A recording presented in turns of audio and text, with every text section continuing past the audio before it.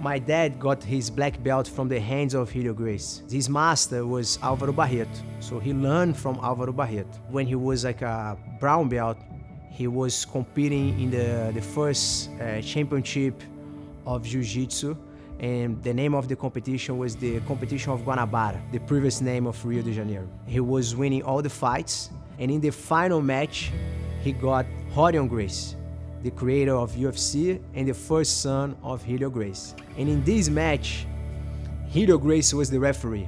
My dad was there in front of the whole Gracie family. Back then, the Gracies, they used to win every fight. So it was like a monopoly. And my dad was there in that situation, of course, like he was nervous. And his master, Álvaro Barreto and João Alberto Barreto, came to in the corner and said, if you let by referee decision, Helio's gonna give to his son. The only way to win this fight, it will by submitting Origem. My dad went there, did a beautiful takedown on Origem, and got him in a beautiful armbar. So he managed to get a submission.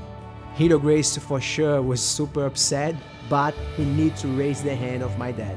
When Helio decided to give the black belt to Origem, 1 year later after, he said, now before I give to Origem, I need to give to the guy who beat my son. So that's when he put the black belt on my dad, and after that he put the black belt on Origem Gracie.